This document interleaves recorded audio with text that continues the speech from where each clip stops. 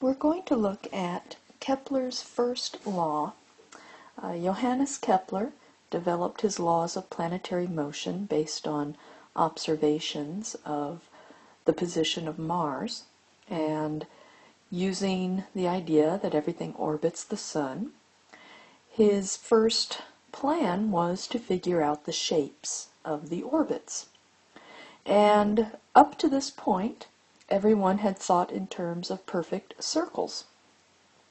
The ancient Greeks thought perfect circles were used for everything orbiting Earth, and then when Copernicus changed the system to everything orbiting the sun, he kept perfect circles. And Kepler was inclined to continue to think it was perfect circles. His first surprise, when he tried to fit a circle to the orbits of the planets, it did not fit. And what he found was that the orbits of the planets are instead elliptical.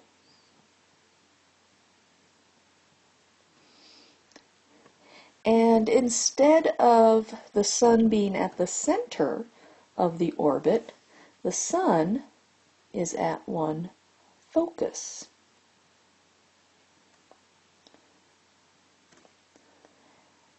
And in the pictures you see below, it shows a range of shapes for ellipses, and the little e is called eccentricity, and that tells you how flattened an ellipse is.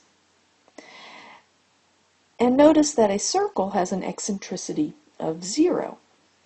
And that is the one case where the focus is at the center and there is only one focus, which is represented by the black dot in the middle.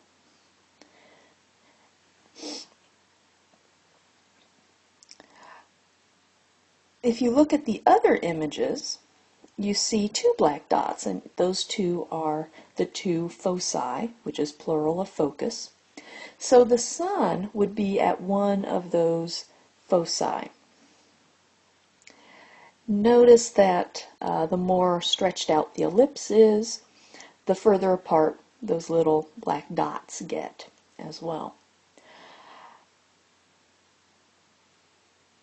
Also notice, usually when you see drawings in textbooks of orbits of planets around the sun, the ellipse is shown fairly elongated, somewhere around the 0.5 or 0.7 types of illustrations. If you actually look at the eccentricities of the orbits of planets, they range from 0.0068 to a high, that was for Venus, by the way, 0.2056 for Mercury. So the orbits of the planets have eccentricities that are very small, most of them very close to 0, which would mean that the orbits look very, very close to a circle. And even the 0.2, which is pretty close to the 0.3, it's hard to visually distinguish that from an actual circle.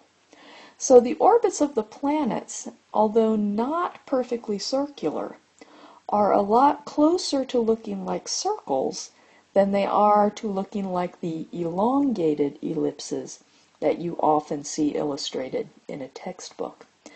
And that's important because when we talk about the seasons and our distance from the sun, with our orbit, it being very close to being a circle, the distance doesn't really change much. And so there are other factors at play. And it's also important because it tells a lot about the integrity of Kepler, that despite wanting them to be circles, and certainly getting pictures that looked a lot like a circle, he knew that in fact the orbits were elliptical.